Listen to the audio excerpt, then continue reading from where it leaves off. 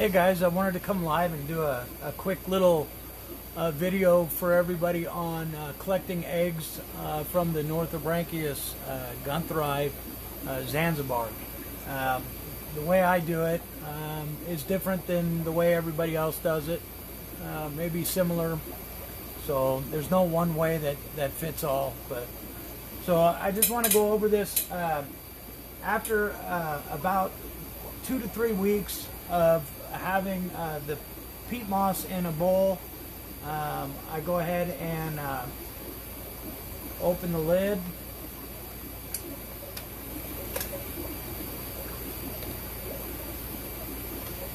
and then I like to stir it around. That way it kind of breaks it up a little bit. The eggs are heavier, so they tend to sink to the bottom quicker. So I stir it up a little bit. And inside of my containers,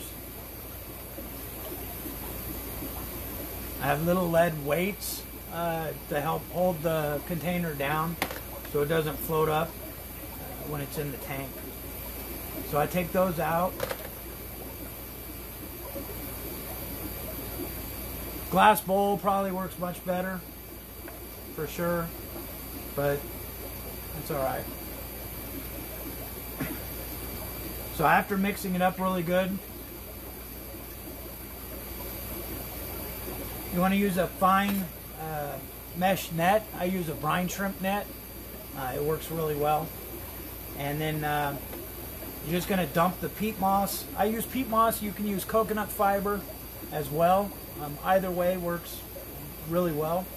So then I take and I dump it into the brine shrimp net.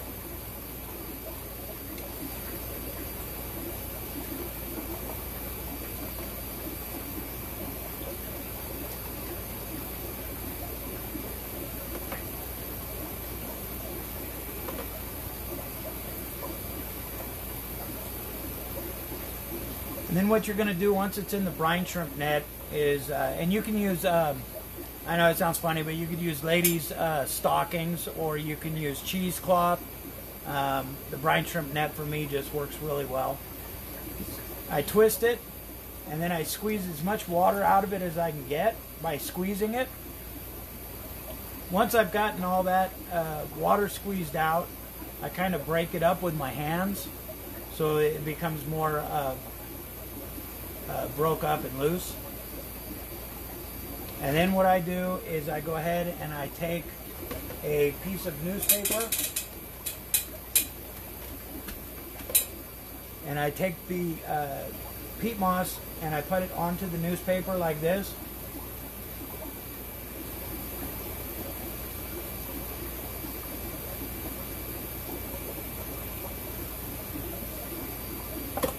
And then I go ahead and kind of flatten it out a little bit, and then I roll it into the newspaper.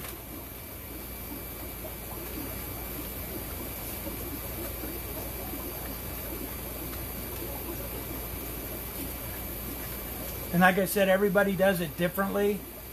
This is just the way I do it. It was the way I was taught 35 years ago. So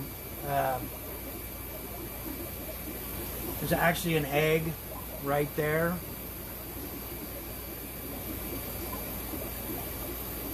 I don't know, it's hard to see it, but it's right there. So then what I'll do is I'll wrap this up.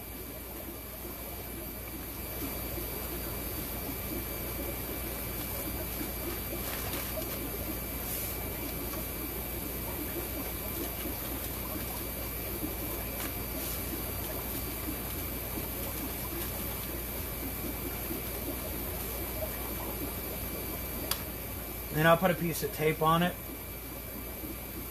And if you're doing multiple eggs from multiple fish, you want to make sure you write on it so you don't forget what they are.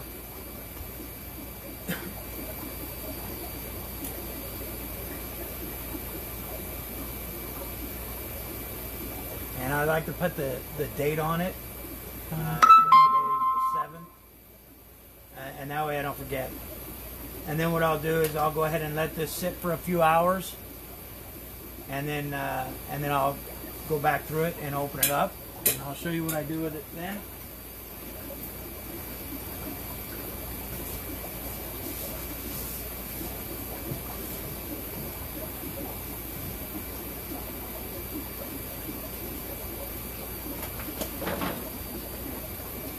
So after I dry it out for a few hours in the newspaper will help absorb some more of the moisture that's in the peat moss. I go ahead and I put it into a Ziploc bag and label it so you don't forget what's in it. And I put the put in water date. So this one is the bottom of the tank, and it came from 2/2/20. So I'll put it back in the water in about 3 months. So it's fairly dry. It's you definitely don't want it too awfully wet, and you don't want it to be you don't want it to be too dry, and you don't want it to be too wet. Everybody says kind of like pipe tobacco, but I still haven't figured out what that is. So I just dry it out just enough to where I feel like it's good. So then in about 3 months, we'll stick this back in water. I like to try to keep all my eggs at about 75 degrees. It seems to give me the best hatch rate. And that can vary from species to species. Some of them take 2 months to incubate. Some of them take up to 6 months to incubate. On these, I like to do about 3 months. I seem to get a fairly well hatch rate out of them. And then what I'll go ahead and do is, after I put them back into the water, I'll take the peat moss back out after I get all the babies out, and then I'll go ahead and dry it back out just like I did the first time. And I'll dry it out and then put it away for another month. And that way, if there's any eggs that didn't hatch out, they will hatch out. So I hope this video helps. If you have any questions, feel free to respond. Post, text, whatever. All right, guys. I hope you enjoy it. Bye.